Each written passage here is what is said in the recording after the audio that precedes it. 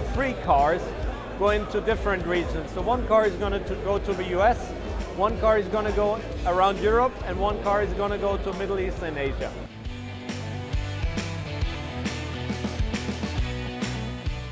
Well, so this car in the middle, what we call the Beast, the gray car, actually can already run on its own wheels. It has electric motors, not to its full performance. And the testing together with Nick Heidfeld will start in Q4 this year. So by that time, if you're lucky, you can find a camouflage car somewhere on the roads in Turin, maybe in Munich, maybe at the Nürburgring or elsewhere.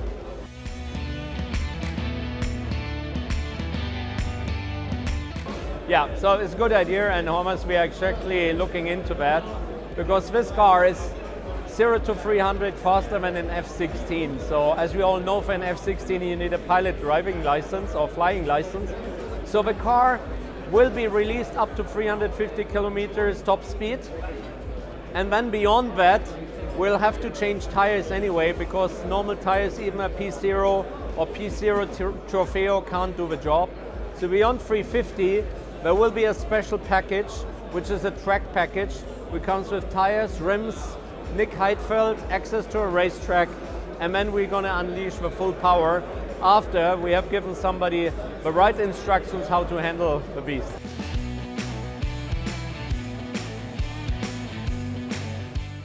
See, our intent is to be sold out somewhere in September, October this year, so after the next Pebble Beach show. We have round about 40% of a global production order or production volume already reserved. So it's looking good. US, we are already at close to 70% of global production. Europe, we are at around about 30 to 40%. And Middle East, we are already receiving first orders without people having seen the car. So we're confident that we're on the right track. Actually, tomorrow is the global first time we show the car to public.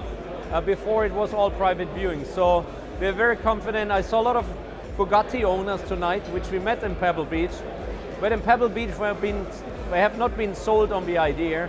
Tonight, they fell in love with the Battista. I'm quite sure we're going to have a few of them soon as our clients.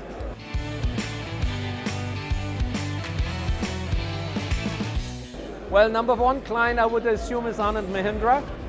And afterward, let's see, maybe Gautam Singhania. Let's see who else is coming. Wish you all the best, Michael. Thank you very much.